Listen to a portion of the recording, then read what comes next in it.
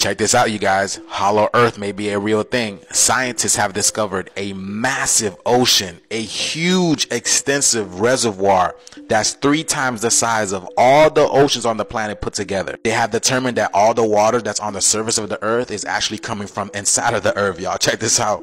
Scientists have found an ocean under the Earth's surface, a massive one at that. Sounds staggering, right? Let me tell you all about it. The discovery has been made some 700 kilometers deep into the Earth. The ocean lies just above the lower mantle in something called the mantle transition zone. The water is present in a rock known as ringwoodite. And do you know how big this ocean is? About 3 times the volume of all the planet's oceans combined. So if you take all of the Earth's oceans and triple them, that is the amount of water discovered inside the Earth. Now the question is, how does this water get there? Was it present when our planet was formed, or did it appear due to some process that happened later? Now, according to the findings presented in a 2014 scientific paper, the water cycle extends deep into the Earth's interior. Scientists believe the oceanic crust slides under adjoining plates of crust and sinks into the mantle, carrying water with it. They have now concluded that there is a mantle transition zone that acts as a large reservoir of water. That is because the minerals in this zone have a high water storage capacity. Consider ringwoodite.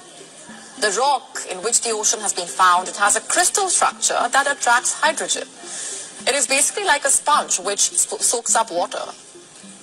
Researchers also studied earthquakes to make this discovery. They deployed an extensive network of 2,000 seismographs across the US and scrutinized seismic waves emitted by over 500 earthquakes. You see these waves traveling through Earth's inner layers experience deceleration when passing through damp rock, and this indicated that there is indeed an extensive water reservoir inside planet Earth. Now that the ocean has been unearthed, it challenges our understanding of the source of Earth's water. All this while we thought water circulated between the atmosphere, surface water bodies and the underground water table. But we never knew that it was present deep inside the Earth as well. How does it affect the cycling of water? Do we need to redraw the water cycles in our textbooks?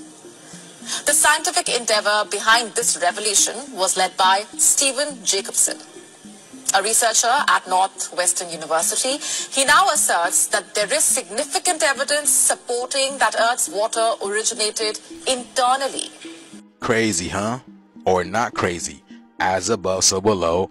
As within, so without. Everything comes from within, right?